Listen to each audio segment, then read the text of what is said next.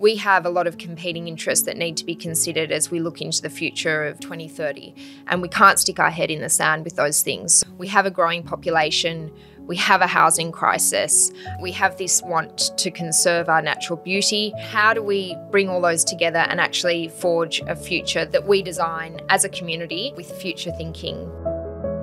In today's episode of the Second Renaissance, Jacqui Scruby visits the Thinque Studio.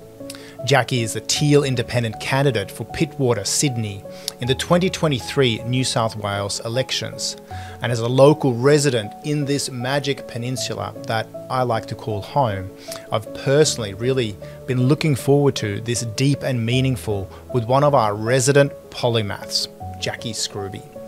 The topics we touch on are global in nature, but local in their implications. And whether you're an international or a national listener or viewer or a fellow Pittwater resident, I believe this conversation has so much global savoir-faire on the state of the world and what we would like it to become. In this conversation, we decode how Jacqui's professional background and childhood converge at this moment in time to set her up to run on a platform of climate, integrity and gender equality. What she learnt about disruptive innovation from working alongside Dr Sophie Scamps and other independent female voices in national politics, her war on plastic waste, Jacqui's views on the circular economy, how the green transition can be accelerated, the trust-busting effects of greenwashing, the dichotomy of the world's largest coal exporting port sitting just north of the Ku-Ring-Gai National Park, the importance of conservation, and her futuristic vision for Sydney's northern beaches in 2030. Now, a few words on pedigree. Jacqui Scruby is an environmental lawyer, management consultant, serial entrepreneur, medical science graduate, climate change warrior, and mum. Most recently, she was an advisor to the Independent Federal Member of Parliament, Dr Sophie Scamps. She's running for the seat of Pittwater and has already asserted real-world influence with the incumbent government torpedoing gas exploration off the coast of Sydney because of the rise of environmental consciousness in the local community. She's looking forward to continuing to champion the issues of climate, integrity and gender equality, and to ensuring that we do not see another lost decade on climate action. Welcome to the Second Renaissance, Jacqui. Jacqui Scruby, welcome. Hi Anders, how are you? Yeah, I'm good. Nice to run into you at the studio, not just at Buccacino. Yeah, and I have shoes on today. My children said when I arrived, "Why are you wearing high heels in Avalon?" And I said, "I've got an important podcast to record." I should have worn my high heels. I'm wearing my clogs from Germany at the moment. So welcome to the Second Renaissance. Thank you. To talk all things future and, of course, the Teal movement. I want to kick us off quickly, Jacqui, with the observation that you're a bit of an polymath, if I was to describe you. You're an environmental lawyer, management consultant, serial entrepreneur, medical science graduate, climate change warrior, mum, campaign advisor, and now, of course, Teal politician vying for the seat of Pittwater in the New South Wales Parliament. How do these things all converge? Tell us a little bit about your experiences and how you landed in this moment in time. Yeah, great. Well, I think firstly, in terms of where I am now and running for politics for the New South Wales Parliament, I think a polymath or someone with lots of lived experience, life experience, different career experience is actually what more is required in New South Wales Parliament, particularly when you're running as an independent and you need to be across, all portfolios and all issues. In terms of my background, it has, I suppose, had two common themes. So the first theme is making the world a better place, which is one of the key drivers for, my career and the way I've made life choices. And that's been obviously environmental lawyer, and then segued in that same category and area of interest, which is advising, ASX 200 companies and governments on climate policy, environmental policy, and that segued into management consultancy very neatly. And, it was a very similar career area to be following. And I've been in that industry twice, so I had a break in between when I had children, and that's when I decided to, be an entrepreneur and start my own business in a completely different field, which was in homewares actually. So not so sustainable. I went offline for a while in terms of my environmental career pursuits. But that again was also where I was at in my life, and I saw a business opportunity, and I like being a doer. So, I took the opportunity of maternity leave to follow a different passion. But also what strikes me when I've looked at the teal movement at a federal level, where, of course, your teal colleagues, Dr Sophie Scamps, for example, who you work closely with, Climate 200, the feeling I get as an entrepreneur and as a local here in Avalon is that, they are taking a very sort of localized, almost entrepreneurial approach to politics, this sort of, disruptors approach that we hear about a lot in entrepreneurship, for example. So I think that having that entrepreneurial background amongst all the other backgrounds as well, of course, I would strike me as a key when you're trying to disrupt the establishment in a sense. Exactly. And I think for me, I've always had this battle with, as an entrepreneur thinks or as a strategist thinks, what is the best use of my time and my skills to get the maximum benefit and give the most. And I think for me that's always been a struggle between, is it individual activism, which has a definite role, is it advising business and having an influence on business, or is it advising government, or now being in government? And I think one of the things that I've heard speak about, that Climate 200 speaks about, is, action is either hacking at the branches or, finding this model to be able to get representatives in that represent their community on the issues that matter to them. And for our community, one of those huge issues is climate change, another is integrity, that actually having representation in Parliament is the most effective way to achieve that. And that resonates with me. And it sounds like you guys have just had a big win with PEP 11. Do you want to just talk us through that a little bit? Look, I think what's happened in the last couple of weeks is testament to the positive value that independents play in the political spectrum. So, as you know, I'm not elected yet, but even just having an independent presence in this electorate has had the New South Wales government react in a positive way. So offshore oil and gas drilling is something that no one in this community wants. As we know, it's been a bit of an election issue at the federal election when Scott Morrison came out and said something fantastic, which was PEP 11's dead in the water. That then turned out to be challenged in the federal court. And we've recently heard that both parties agreed to consent orders, so the matter never proceeded to court. That means it's back on the table with a joint authority. The actual federal has veto over that authority, but we've been looking at different ways that as a New South Wales state, we can actually try and block or prevent that project. I worked with existing members of the crossbench to come up with a bill to basically not approve any infrastructure to support the project, so put significant hurdles in the way. And then the current New South Wales government responded saying that if they were elected, they'd put in similar legislation, which transpires doesn't go as far as mine, and there's a bit in the newspaper today about that as well. But yes, it shows within 12 days an issue that they haven't done anything on in many years was acted upon. So a win for independence. Yeah, fantastic. I was going to ask, so from a Pittwater perspective, I mean, our listenership here, while many are locals, many are Sydney-siders living in Australia, etc., we also have an international audience as well. Everyone wants to move to Australia, of course, being the future sustainable superpower, as Dr. Rosgano calls it. But I'm curious to learn a little bit more about climate integrity and gender equality, which are the sort of concepts or platforms, values on which you guys are running.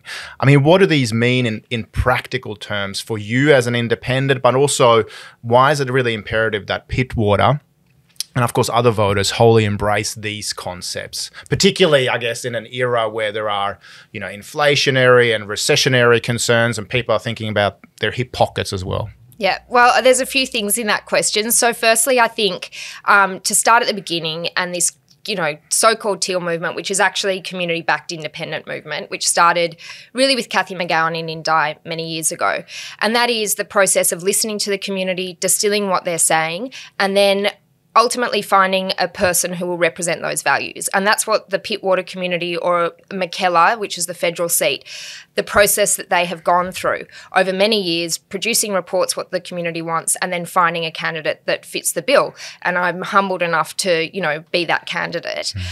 So in terms of what Pittwater wants, it's, yes, integrity, climate action, equality, and how that transpires at a federal level is different to a state level. So in terms of Pittwater, it happens in our local area. So some examples would be better transparency and integrity around our hospital, which is a public-private partnership and has had some transparency issues, some infrastructure projects, which is, we've got a huge infrastructure project on the horizon, the Beaches Link Tunnel, that hasn't had the business case released.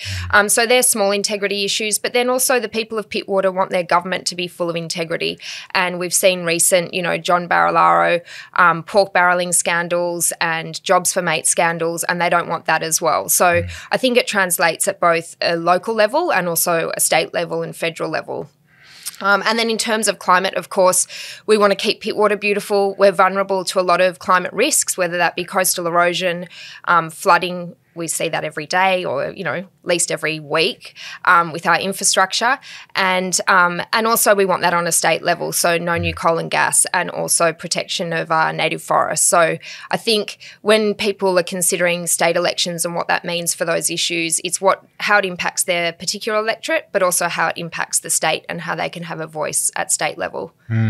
We had Simon Holmes-Accord, one of your colleagues and one of the founders of Climate 200, on the show just recently, and we went to a fantastic launch event at Moby Dick's up at Palm Beach, or Whale Beach, just last week, where I think you attended as well. And at that event, they mentioned something that was just phantasmagorical or mind-blowing, mind-boggling to me, that just north of Pittwater, on the other side of the Hawkesbury, essentially, we've got the largest coal shipping port in the world, in Newcastle. What do you think about that sort of, juxtaposition of, fossil fuels just, slightly to the north of, the Ku-Ring-Gai National Park and all this beautiful natural landscape that we have here, or even, the PEP 11 issues, for example? Yeah.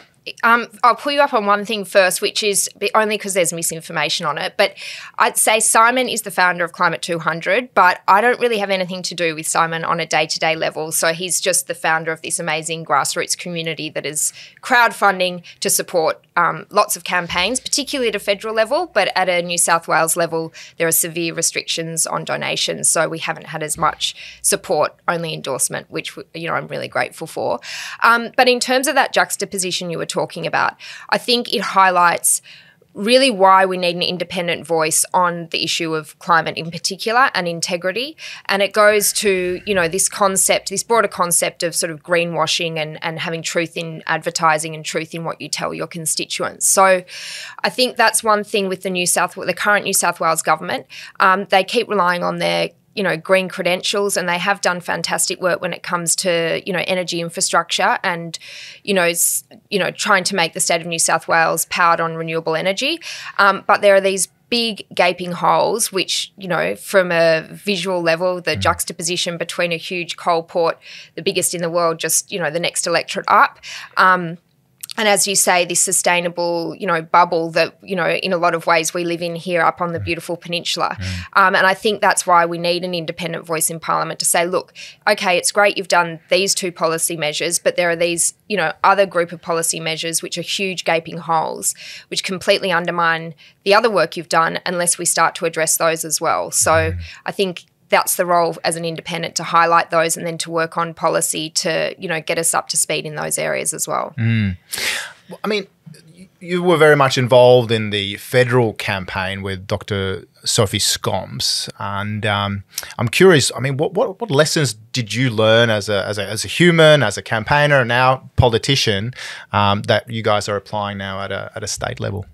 I think the biggest lesson I've learnt from Sophie is learning how to not be an empath and not to care too much what people say, which is, I think, critical, because it's one of the reasons many people don't get into Parliament, and particularly, I mean, the New South Wales Parliament is called the Bear Pit. We've had the Broderick Review, we've had the Jenkins Review at a federal level, and I think that ability to not be scared to go into that environment and to advocate for your community is really important. And through the campaign process and also working with Dr Scamps in federal Parliament, it means that, you know, I've learnt to see her resilience, and she was also an emergency doctor, so she's you know, learnt that resilience over time, and that would be a great lesson that I've learnt. And I think the other thing is that I really came to work with I'll call her Sophie, it's a casual interview, but that's all right. I came to work with Sophie because of my experience in climate, but through that process I was involved heavily in the concept of a community-backed independent and listening to the community and actually representing them on issues they care about. And I think that's the biggest transition for me, is not just coming in with a couple of single issues that I personally care about, but learning the importance and strength of listening to the community and actually being an advocate for the community on a whole range of issues. And at state level, that even goes to, you know, schooling and infrastructure and health as well. So that's been the journey. I came to it from a climate perspective, but actually, you know, I've fallen hook, line and sinker for this different way of doing politics, which is listening to the community and not being tied to a party. So if we go even sort of further back, I'm curious on a personal level, tell us a little bit about the person, Jacqui, the local, behind the politician. I mean, what inspires you? What concerns you? Who does the recycling at home? Anything else? Okay, so I tend to do a million different things, which I love, and I think that's because, you know, I've got interest in a whole different, you know, group of areas. So in terms of my background, I've always tried to, you know, seize opportunities and have a full wealth of life experience. So I've lived in Melbourne, where I was a lawyer down in Melbourne. I've lived also in the UK, and my kids actually came back to Australia with little English accents. And through that process, a real love of travel and seeing different cultures and seeing, you know, inspiring ways and, you know, best practice ways that other countries live, and also areas where, you know, you think, goodness, I'm so grateful to have, you know, been brought up in Australia and have what we have here. And I think through that experience, that's actually continued to spur on my interest in, you know, climate change and environmental activism. An experience in Greece actually led me to living zero waste, which was an incredible challenge. But, you know, it was a lovely story. We were on an island and we realised that actually our waste was going to a tip that just led straight to the Mediterranean. So we quickly decided we were pretty much eating vegetables and meat for the rest of the holiday, and then we just kept that going when we got back home. And others asked me how we did it, so I sort of made a course because it is incredibly difficult to do. So I think that sort of is testament to my love of travel, you know, giving things a go, and you know, stretching the boundaries a little bit as well, and being in nature, which is why we live here and have a surf in the morning and a swim. Yeah, why my hair doesn't look perfect. That's all right. The salty hair. You never here regret a swim. Yeah, that's it. That's always a good start to the day. So no recycling needed at home because there's no plastic that actually comes into home. We recycle, and look, to be honest, my husband's doing a lot of the support at home at the moment, so we might not be as perfect as we once. And that's no slight on him, but yeah, usually just glass recycling and tin recycling would be in our bin, and then a small amount of waste every week to landfill, because you know, people send you things in the post, and there's some things you just can't avoid. But yeah, I know a really good 6-week online no plastics course that he can take if he needs a hand. Well, I did start that because other people were asking, how do you do it? And it shouldn't be that hard as well. So I think there is a role for government in terms of, you know, regulating both sides of a circular economy. So that's, you know, encouraging manufacturers and retailers to use less recyclable materials, more recyclable materials and less materials that can't be recycled. And then also at the other end, making sure, you know, as we've seen with the Red Cycle disaster, if you are recycling, that there's then a market for those end products to be reused into something else. So, you know, it shouldn't be as hard as it is, and it is quite difficult to, you know, live zero waste in today's society. So definitely a lot of improvements that can be made from a government perspective. For those of us who don't know, or for our listeners and viewers internationally or otherwise who are not tuned into the Red Cycle slash sort of Woolworths saga. And can you just tell us a little bit more about what happened there? And you don't need to mention names necessarily, although I've just disclosed them. And also, like, what's the state of Australia's recycling system? And is that something that you guys are pushing towards improving? Yeah, so it's interesting because when I told you that story about being on an island, and then we actually were living in London at that stage, and we got back to London and I thought I'd been a diligent recycler like all Australians have grown up to be, and I thought, oh, it's fine, now we're back, and, you know, we got our, you know, won't mention the name, well, I will actually, my avocado delivery over there, and it was, when I say full of plastic, you know, an avocado was wrapped in a plastic case, which was then wrapped in a soft plastic container on top. And my kids said, well, why aren't we doing it here? And it was just sort of serendipitous that week I said, oh, it's fine because recycling here is great. And then that week in the paper, it came out that the borough next door to us, so the council next door to us, their recycling, in inverted commas, had been found illegally dumped in Malaysia by a riverbed. Mm-hmm. And suddenly it all made sense that, you know, the system was broken, that yes, it was getting counted as recycling as it was shipped offshore and leaving the UK, but actually there was no accountability and it was being illegally dumped in Malaysia. And at that same time, that's what's sort of been highlighted here. So Australia was shipping offshore our recycling, but actually since then, and to Australia's credit, we now have a national recycling strategy and also one at New South Wales level as well. And part of that strategy and the targets are actually a commitment to keep our waste onshore. There's a lot of work that needs to be done in terms of building facilities and managing that, but that's the first step, is saying that we'll take responsibility for our own waste.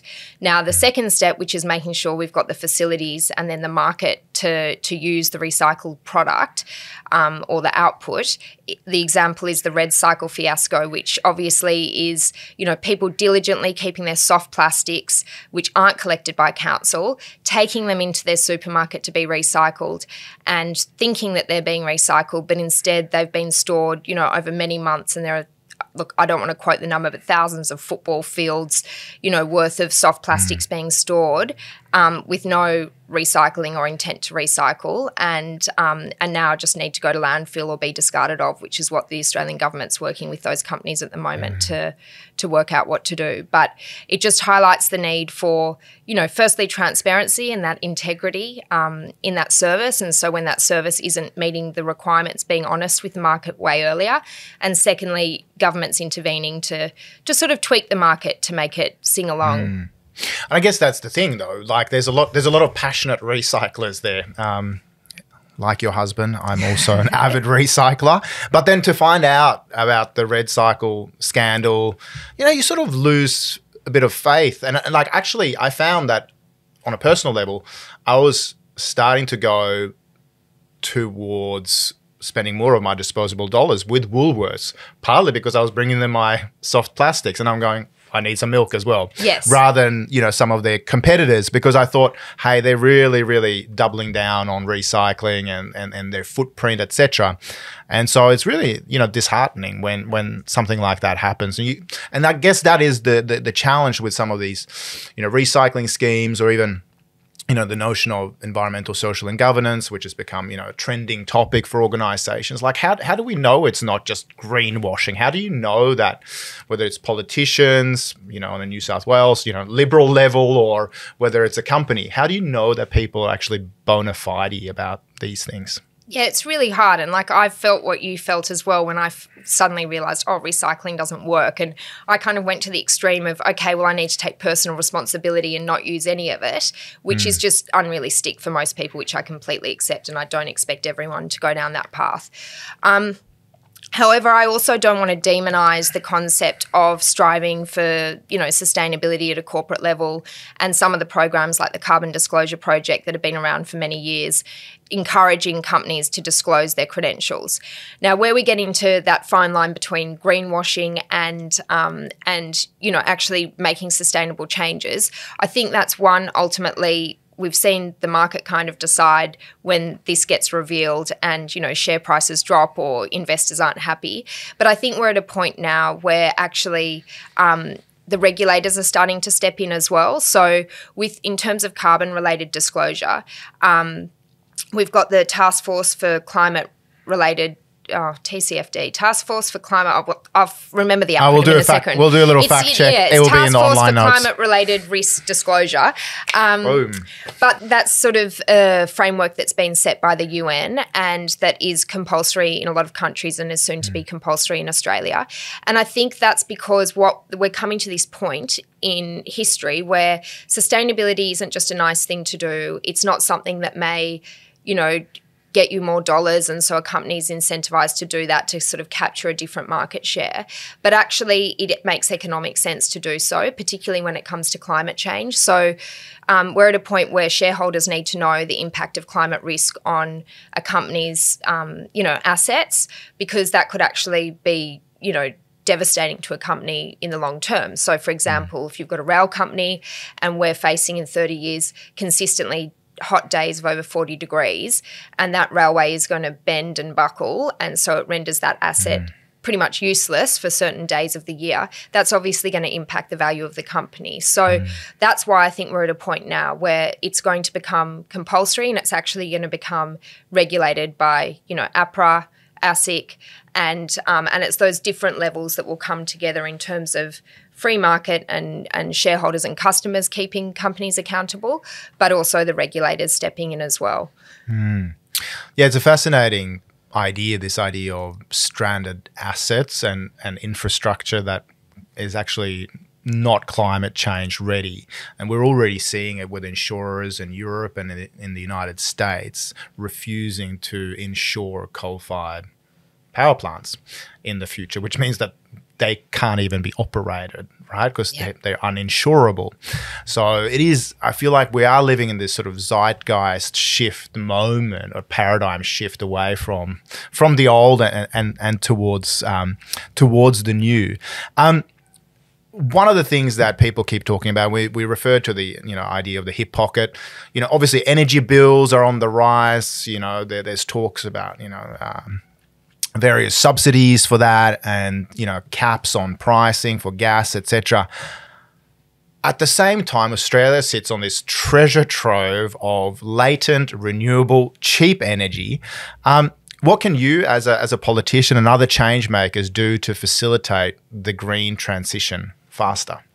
Great. So I think in terms of the federal level, the government has the Rewiring the Nation policy and, targets to increase renewable energy, by 82%, I think it is, over the next few years. So I think at a federal level that's happening, that we are still, I suppose, living the legacy of a government that did nothing in this area. So when we look at, spiking prices at the moment, it's got a few reasons. One, we haven't done the rollout of renewables that you mentioned early enough. As such, we're not energy independent, and therefore we're subject to the prices as a result of, inflationary pressures, war in Ukraine, and so forth. So I think we're behind where we should be for the resources that we have. And the other thing is that we need to empower households and businesses to be able to, access their own energy, outside of the grid, just have solar on the roof, make batteries, more accessible, more affordable, and to, in the not so far future, have batteries on wheels, which will be their electric vehicles as well. And be able to empower people to do that means sort of reducing the hurdles. So making sure that we, have affordable loans, interest-free loans, so it becomes a no-brainer, and also making sure we overcome hurdles regarding strata properties and rental properties and, commercial buildings. So those hurdles where a tenant may want to access that free, I say in inverted commas, free solar. It's free after, you've done your payback of your in original investment. But to access that, we just need to remove some of those regulatory hurdles as well. So I think there's more to be done, and that's why at a New South Wales state level, there's lots of opportunity there to incentivise people to be able to have their own energy independence and have solar on their roof and storage either in, their EV or a battery on the side of the wall. Yeah, it was interesting. I was actually invited by an organisation that's fairly reliant on moving their products through petrol stations. And as a futurist, they invited me to do some scenario planning with them on the petrol station of the future, because they see, moving some of the products that people ordinarily would have picked up as a snack when we're travelling in Australia. They're going, well, if if no one's filling up on petrol, what do we need petrol stations for? And it's another example of either, a piece of infrastructure that might be retrofitted with, supercharging stations, but the whole building might actually serve a different purpose because people would have filled up at home, being essentially solar powered. So it's interesting to see how these shifts change and how business models are going to have to change as a result. I want to just stay with this idea of electrification and rewiring the nation. In my in the Saudi Arabia of Scandinavia, in Norway, which, of course, the oil and gas industry pay for a lot of their green transition infrastructure. They've got, charging infrastructure for EVs. It's omnipresent. EV owners don't pay GST on their vehicles, and EV drivers can go in the bus lane, making their commutes faster if they ever need to go to the office. And of course, these types of incentives, they've led to a massive adoption of electric vehicles and the electrification of many homes. Tesla's got 16% market share in Norway, just to give you a sense. But give us some examples of what politicians and governments can do to, again, accelerate the transition here in New South Wales, so we become a sustainability leader as opposed to a laggard. Okay, so I think this actually needs to be looked at from, a holistic, big picture perspective as well, because there are lots of things we can do at an individual level. So, for instance, the federal government's just removed, fringe benefits tax on electric vehicles over a certain amount, and that's great. But it's, one tiny piecemeal piece of policy that sits, in a void on its own. And I think particularly some of those things you mentioned. So, yes, we completely need the infrastructure, and, we've had announcement after announcement, but as you say, to the average person, we can't see the infrastructure. In our electorate, we've got a couple of, EV charging stations which are privately owned, but we definitely haven't had the rollout that, other jurisdictions have had, even in the UK and obviously Norway as well. So, yes, we need the infrastructure. And again, we've seen the New South Wales government come out with a big plan, moments before the election when independents start talking about it. We also need to make sure we incentivise, through those tax breaks. So another example is the Victorian government is trying to basically replace charge EV users a tax to pay for, or they call it a charge or whatever, to pay for roads. And interestingly enough, New South Wales government has jumped on that court action to say, look, we support this change, this tax that, well, it's not a tax because states can't tax, but, this levy or charge that the Victorian government's trying to put on EV owners. So that's just the wrong thinking. We need to remove those hurdles and provide those incentives. And then on a broader level, we also need to look at how can we actually drive more electric vehicles, pardon the pun, into the country, because we have a shortage of them and they're expensive. And then that's when you'd want to look to a model similar to what's being done in the US with their Anti-Inflation Act. And the reason it's anti-inflationary is coming back to that concept of energy independence, because if you have your own energy, it's not you're immune obviously from the inflationary rises with that. And so part of that Inflation Reduction Act is actually to incentivise more value-add services and production within America. And for Australia, that means, getting our critical minerals that are needed for, say, battery production, making sure we value-add here, hopefully manufacturing here as well, but if not, building our value chain for, our production and contribution to making EVs, so we actually get a bit more of market flow of those vehicles coming here. And at the moment, they're being lost to other jurisdictions, and so we're not even getting the volume of EVs we need entering the country. So it's a bit of a three-prong approach by enabling people to afford them and access them, having them in the country, and then also, providing the infrastructure for them to be charged, and particularly in Australia with long distances, we need that. Yeah, because, I drive a plug-in electrical hybrid, and pretty much around the peninsula and getting to the CBD, I'm fine just on the electrics to get to town or to get to the airport or whatever it happens to be, where we fly a carbon offset, of course. But the range is only about 50 kilometres. So, yes, you get into the CBD, but then you need to plug in, or you get to the airport and then you need to plug in. And it's interesting just in terms of even Sydney Airport, oftentimes when I go to the airport, I have to find a very illegal way of plugging in my vehicle. And when I've asked, parking inspectors and people who work there, if I can borrow a bit of power, they go, no. You can't do that because of liability issues. And I'm like, it just doesn't sit right with me, because I think it's a BS excuse. But also, I think we all need to do our bit to actually electrify and provide the infrastructure so that people, we can actually nudge and also reward behaviours where people are adopting new and sustainable technology. So my Twitter feed is full of these complaints about Sydney Airport at the moment. It's a pet peeve of mine. And there's a lot we can learn from other jurisdictions, because we're sort of laggards in this area, but the benefit of being a laggard, which I don't like to be, by the way, but the benefit of that is that we can learn from the teething issues of the UK, where they've had lots of these teething issues, and we can provide sort of best practice from the outset. We've just got to get on and do it. And that's where the political will is missing, I think. Now, one person who drives a Tesla is Matt Keane. He seems to be a very, valiant climate warrior, but he's also working within a liberal context. What's the actual track record from a sustainability fossil fuel perspective under the current Liberal government, and is it good enough? I'd say it's not good enough, but I also don't want, similar to what we said about, greenwashing before, I don't want to let greenwashing get in the way of all the great things that people do, and it's part of that transition. And so I think the current New South Wales government has done great things in terms of the electricity infrastructure, the renewable energy zones, and really bringing to life that renewable transition of our grid, which I think is fantastic. I think they are lacking in other areas, particularly EV rollouts. We've just talked about the infrastructure. But the two gaping holes are really the continual approval of coal and gas. And since the Paris Agreement, there have been 26 new coal and gas mines or, extensions approved under the New South Wales government. And the other big area is continually chopping down and logging our native forests. And that just does not make sense for a number of reasons. The first reason is it's our native forests, and, we need them because of our biodiversity crisis, and particularly koalas, which are set to be extinct by 2050 unless New South Wales government significantly intervenes.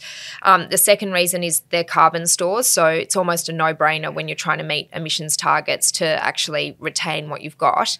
And the third reason, it doesn't make economic sense. So the New South Wales government subsidises, New South Wales forestry to be able to do all that logging. It's not profitable, and it goes to low-value products. So, I'm sure there are a couple of listeners who might have hardwood floors who think, but I really want my hardwood floors.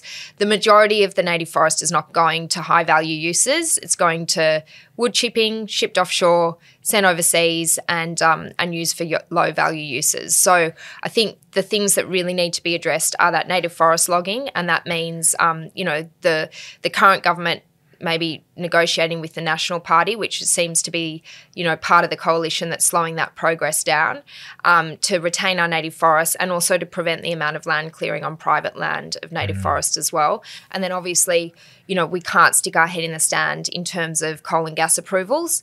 And part of that is not just saying no to them, but also saying, okay, so how can we make New South Wales a leading state in terms of renewable economy? And that's to do with, innovation, making sure we're not letting innovators in this area, run offshore to get funding and to get, grants that they need. It's supporting women in STEM, which is an area that needs, significant growth, and STEM in general. And it also means looking at other mining opportunities such as critical minerals and how we can value add here, in terms of, not sending them offshore to be refined, doing that refining process here as well. And I know that's underway, particularly at a federal level, but we need to make it a big focus of state level as well. Well, this is the big irony, right, in terms of Australia, and, we sit on these amazing critical minerals that will enable the green transition. For example, 50% of the world's lithium is in Australia, but Australia just ships it overseas to Korea or China. It gets refined over there, then gets sent to a factory over in the UK and put into a battery somewhere, and it comes out as a Land Rover here in Avalon later on that we import. And it just seems silly that Australia doesn't capture more of the value given some of these natural endowments. It just seems crazy. It is crazy. Yeah. And I think that's where what the US is doing makes a lot of sense, because one of the big arguments is, oh, well, our labour's too expensive here or electricity's too expensive. Whereas, once we get the renewable grid and, we embrace renewables, electricity costs go down, and there can be tweaks that the government gives to sort of enable us to overcome some of the issues regarding, expensive labour by, incentivising companies to stay onshore to do, or to expand their services to do, minerals processing as well. So I think this is why I have a problem with ideology and rhetoric about, oh, it's only free markets, and, rhetoric about neoliberal values, when the reality is that doesn't actually even exist in this country, and we continue to subsidise, like I mentioned, the native forest logging, but we continue to heavily subsidise the fossil fuel industry as well. Even in the last budget, the main arm development, so much funding was given in terms of building the infrastructure to support that development as well. So I think we really need to rethink how we're subsidising certain industries and, better transition to those renewable industries. And there are a lot of companies ready to go, just waiting for the policy direction. And also then making sure we transition the coal mining communities and the communities that, do have their industries sort of slowing down over time, and making sure we support them through that transition. Absolutely. And I guess the good news is that if you don't want your tax dollars to be supporting subsidies for fossil fuel industry, there are alternatives to some of the embedded interests out there. We're into the final zone here, final innings. I'm curious, if you were to do a little bit of a futuristic time travel out to the critical UN Sustainable Development Goals year of 2030, and you just imagine that because of your and other Teal Independent's influence, Pittwater and New South Wales are now thriving. This place here is one of the most sustainably livable areas in the world. What are the three things that led us to this futuristic odyssey or utopian image of the peninsula and its surrounding areas? And what legacy do you want to contribute to within this context? Well, it's, I think, kind of ironic, because I'm going to say one of the things is just conservation and conserving, which is, it doesn't sound very futuristic at all, keeping things the same. But I think particularly where we live on the peninsula, and also thinking about the special places around New South Wales, like those native forests that are being logged, part of it is just stopping and appreciating what we've got and working out how we can retain the natural beauty, the biodiversity corridors, the clean water, and making sure we put policy measures in place, whether that be, fighting over development and the clearing of, whole blocks of land, to keeping our beaches, flood resilient, so we don't get, contaminated water, and we don't have offshore drilling to make our water, sorry to any LA listeners, but, murky like LA or subject to oil spills. So I think part of it is conservation, and making sure we sort of apply those principles where we can across the state.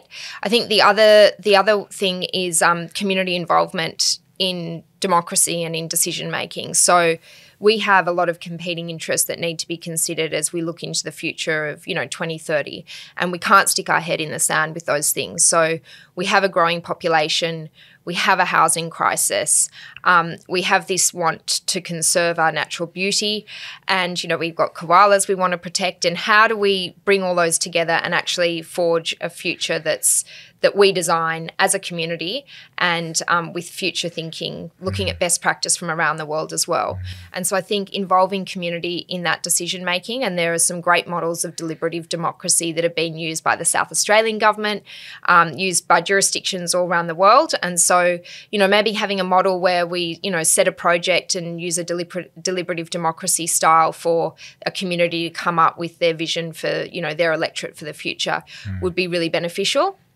And also having, voices of the community, like independents such as myself, in Parliament to really think about innovative ways to tackle these problems. And again, it's like the EV policy. I think it's not about these piecemeal policies that are announced and thrown. It's actually strategic thinking about and almost dream casting and reverse engineering. What do we want to look like by 2030, 2050, and how do we reverse engineer that?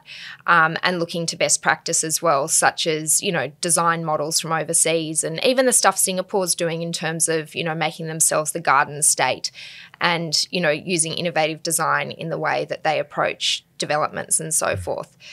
So I think, I don't know if there's 2 or 3 in there, but I think, bringing community back in, conserving what we've got, and also that future thinking and best practice and reverse engineering from there. So that's 3, I think. Yeah, it's almost, I'm almost thinking here that it's the most innovative thing we can do is actually conserving some of the things we've got, like nature. And there's a certain beauty in that notion that conservation is actually very innovative.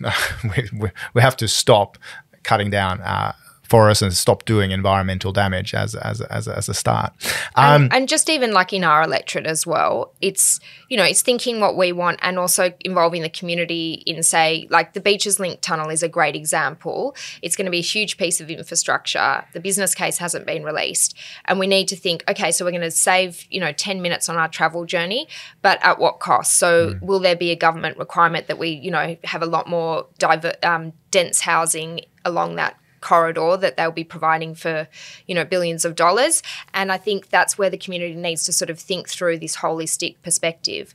And the same even with waste. We've got a tip in our area, the Kimbriki tip, but we don't even have, as you would know, organic waste collection. So we can't.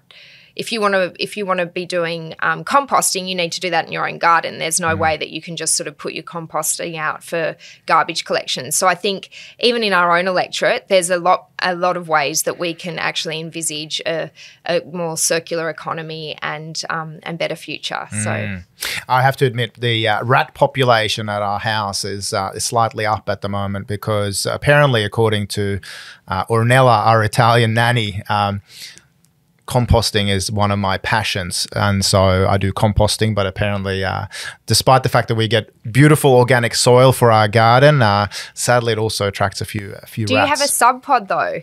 I do also have a sub pod, because sub pods are meant to be rat proof, and I love my sub pod. They are, but it's one of 4 composts that we have, and the other ones are not as rat proof. That's the sub pod. But quick plug there for the sub pod, which I also love. Anything that you want to add? Any requests of our listeners and viewers? Where can people learn more? How can people get behind the campaign? What can we do? Well, I think the only request for everyone, no matter where you're living, is, I suppose, just get involved in your democracy. I think there's this concept that, my vote's wasted if I vote this way, or it doesn't make a difference, or, people yelling at the TV or, yelling at the radio. And I think one of the best quotes that I've heard lately is, don't get mad, get elected. And really there's so much benefit to getting involved in your democracy and either standing up to represent your community or just being involved with your local member and understanding, I suppose, that pathway to how to make change happen. And I think it is hard as well because an MP can't represent every single individual on every single issue, but that's where this concept of individual action, then collective action as a group, or as an organisation, then engaging with, business and also your local MP, and then having that MP represent, that community voice, it's very powerful. So it follows this chain, and the best thing as you can do as an individual, I think, is, use your own sphere of influence and engage in your democracy. Well, thank you for no longer yelling at the television. I don't know if that ever happened, but for also, being a community member, standing up and turning your recycling rage into something really, really meaningful, and look forward to seeing where this torch-bearing leads and future generations as well, to remember that. Yeah, and I think the only other thing I'd say as well, like you mentioned future generations, and I was talking to someone who's, only 18 now, and I think it's also that concept of not being overwhelmed by all the negativity, or, when you're, when you think about, say, climate risk, it can be overwhelming, but there's also all this climate opportunity as well. And actually my journey started when I was 6 years old, and my grandfather, who was an academic, no internet at this stage, but told me about climate change. And I thought, well, why isn't anyone doing anything about it? I was completely perplexed. And I think action and getting involved is the best sort of antidote to that climate anxiety. And I would encourage, everyone, particularly the younger generation, to just seek out the opportunities to take action, to get involved in all the opportunities that this transition brings. And that's the best sort of panacea for any anxiety that may be brewing around. Yeah. And I think even, on an entrepreneurial business level, Larry Fink from BlackRock, they've launched a circular economy fund, for example, largest fund manager in the world. His forecast is the next 1,000 unicorns are going to come from the clean tech, green tech, sustainability space. So huge opportunities. Huge there. Yeah, absolutely. And so whether it's school striking for climate or becoming a politician, I wish you... Or starting your own business. Or starting your own business. You can even make a difference there as a B Corp or as a social impact business. Thank you for leading the charge into the future, and all the best in the elections. Thanks very much. For more information about the Second Renaissance and our work on sustainable innovation, please visit my website, www.sorman-Nilsson.com. We would appreciate if you can take a moment to share the podcast with a friend or a colleague and help build the movement. We hope that what we learn together on the Second Renaissance can help us all build a sustainable future for ourselves and our children. See you in the near future.